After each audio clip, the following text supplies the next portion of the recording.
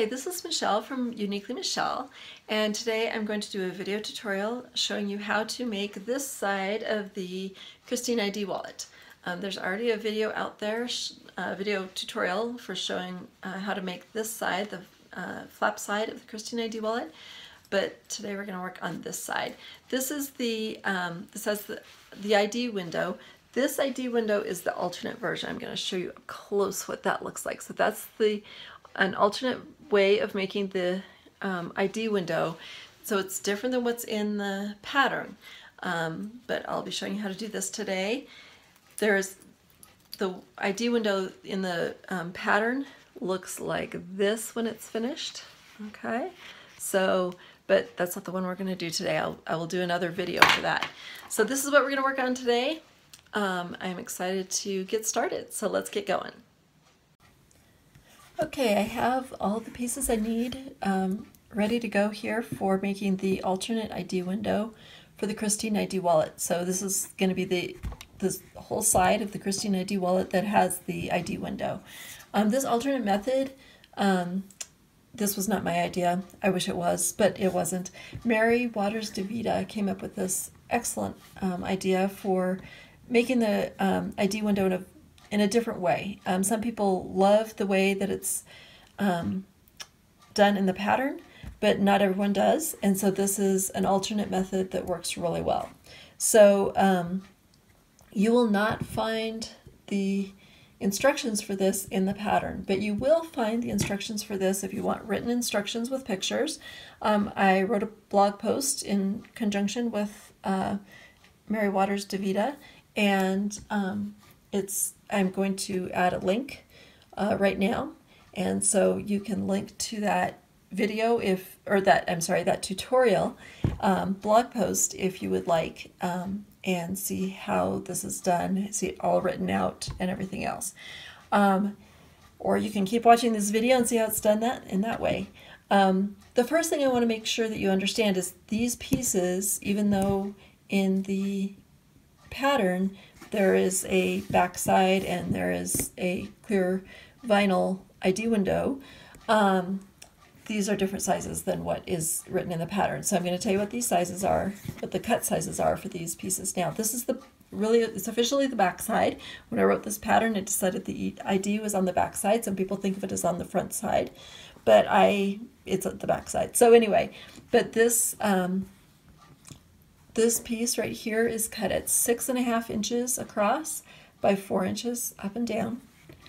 Then the clear vinyl piece is cut at 4 inches across by 2.5 inches up and down. I know you can't see it. There we go. So that's 4 inches across, 2.5 inches upside down. This piece is not even anything at all like what is used in the original ID window pocket. This is going to be a piece of binding that goes on the top and bottom of the ID window, and this piece is 8 inches by 2 inches. Just to be clear on this, it's a binding piece, but it's not like a quilt binding. It doesn't have to be cut on the bias. I just cut it across the fabric, and that works just perfect. So anyway, these are all the pieces. Oh, the other thing we need to know is this piece of fusible fleece. The size on this is 6 inches by 3.5 inches. Okay, and I've already fused it on there, so I almost forgot about it, but anyway, but that's on there. So here's all my pieces ready to go. So we're going to go ahead and move on to the first step. Okay, so I have the back piece right here, and I need to actually first cut it so that I end up with 3 pieces. And so what I need is I need to cut off 2 pieces that are 1 1/4 inches wide. I could just cut 1 1/4 here, 1 1/4 here, and that would work, but I actually don't want to do this with this fabric. So if you have a fabric that the pattern doesn't really make any difference, you can just cut it that way. Because of how they're going to end up being laid out, the 1 1/4 inch pieces are going to be on either side of a piece that ends up being 4 inches by 4 inches in the middle. So I want to keep this pattern in this way. So I'm going to cut the 1 1/4 pieces from each side. So here's 1 1/4 inches on this side, like this, and then I'm just going to set this aside for a second, flip this over, actually get this out of the way, I don't want to cut it again, and I'm going to do go ahead and cut 1 1/4 inches on this side, just like that. All right, so now I can kind of puzzle piece it all back together, but it is cut. So this center piece is 4 inches by 4 inches, and then these are 1 1/4 inches wide by, of course, 4 inches up and down. So that I have all set and ready to go. So that's all I need to do with that. We will go ahead and move on to making our binding. So I'm going to grab my binding and head over to the iron. Okay, so I have my binding piece that's 8 inches by 2 inches, and I'm at my ironing board, and so I'm going to be pressing this just as you would a lot of the straps that you make or anything like that, especially straps for Kristine ID Wallet. And so what I'm going to do first is bring the long edges together, wrong sides together, and go ahead and press that.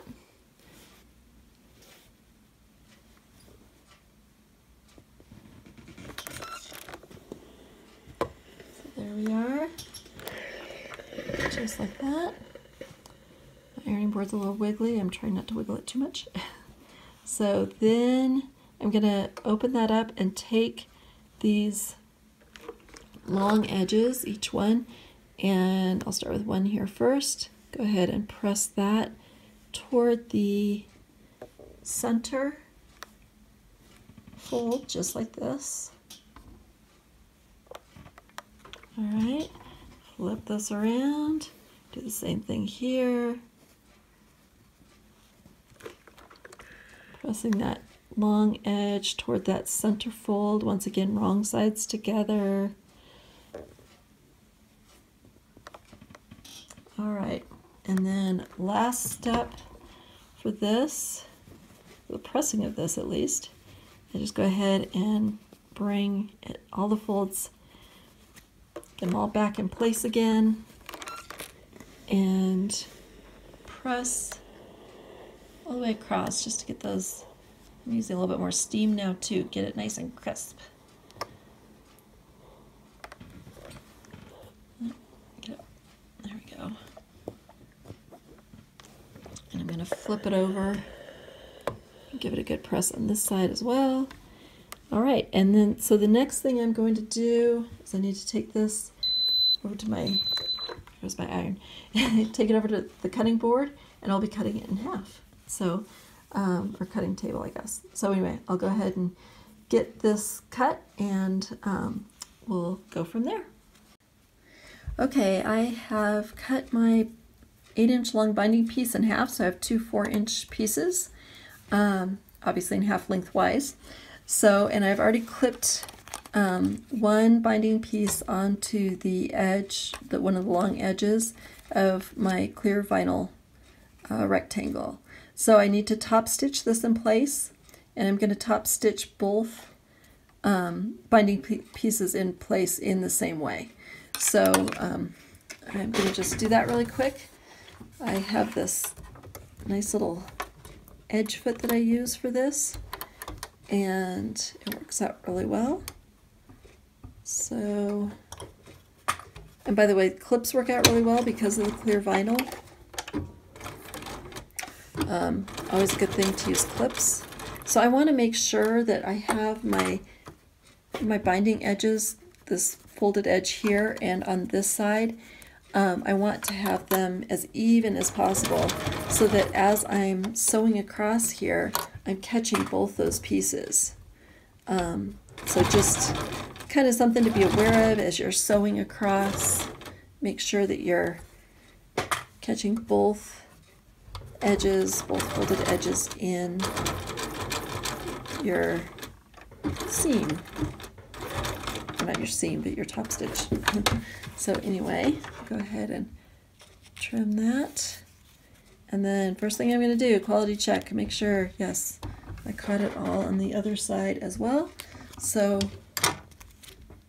got one part of it done. So I'm going to go ahead and do the same thing with the other part. Just clip this on here like this, and so I'll clip it on and I'll sew it on, and then we'll have one other little sewing thing with this that we need to do. Okay, I have both my binding pieces sewn in place. This next little sewing step is so easy to forget, but really important to just have a really pretty finished ID window.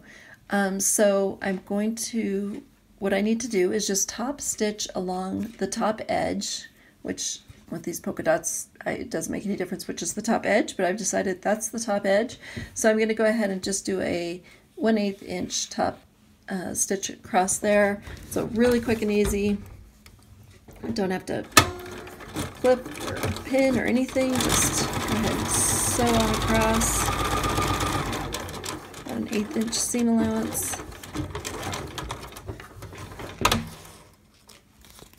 And I get this every once in a while. Okay, there we go. My bobbin stitch is a pain, but anyway, I got it done. There we go. So I have the nice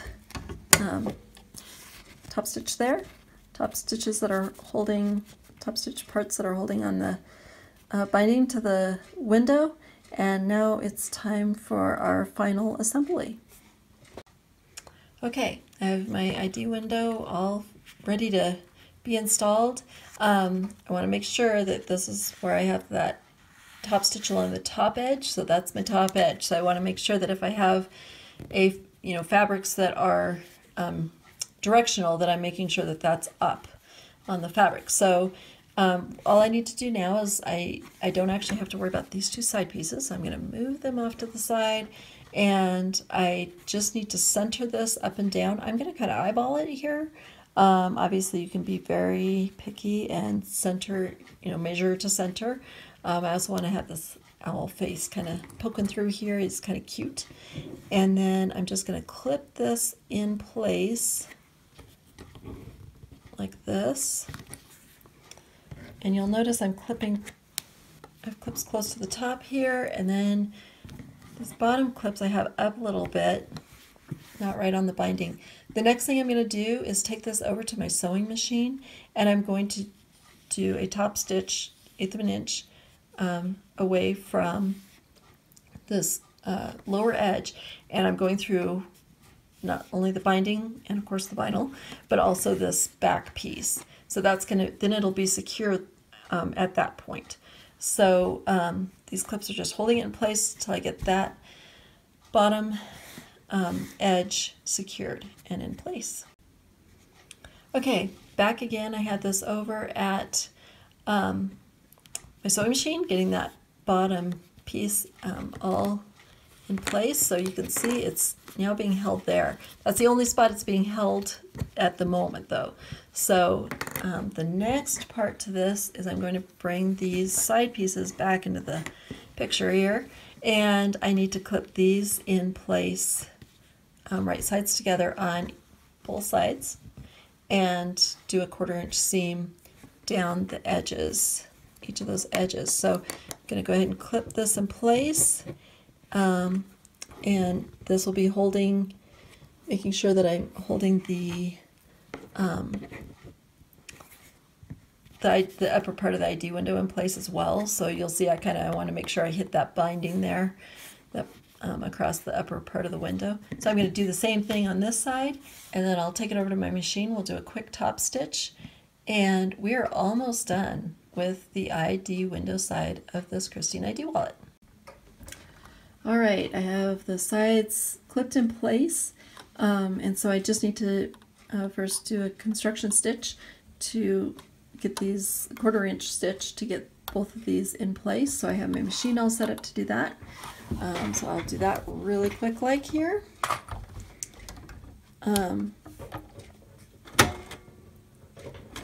These stitches are of course not only going to hold the sides in place, but they'll also hold the ID window in place as well. So want to make sure all those layers are getting in there, in that seam.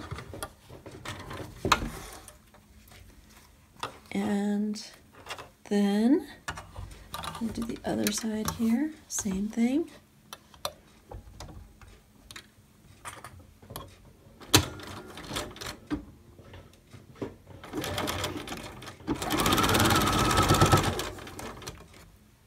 All right, almost done. We have one more step. We'll finish it off beautifully.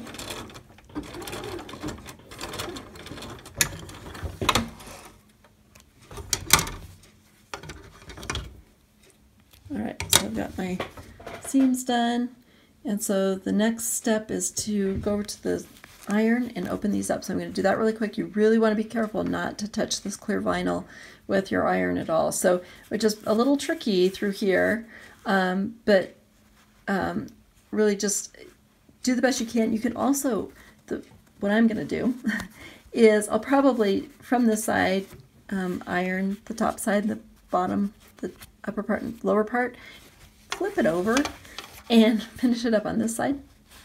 And this seam allowance should go toward the outer edges, both of them, and then you don't have to worry about the vinyl. It should be fine.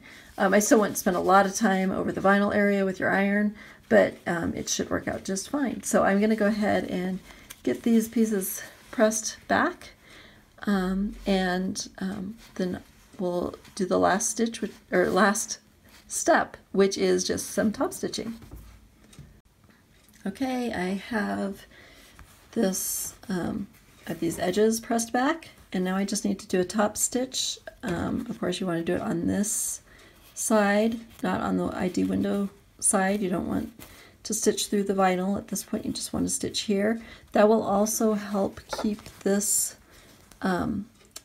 seam, the seam allowance, back, because you'll be stitching right here next to the seam. So anyway, I'm just going to top stitch those really quick, and then we'll be all finished up with this.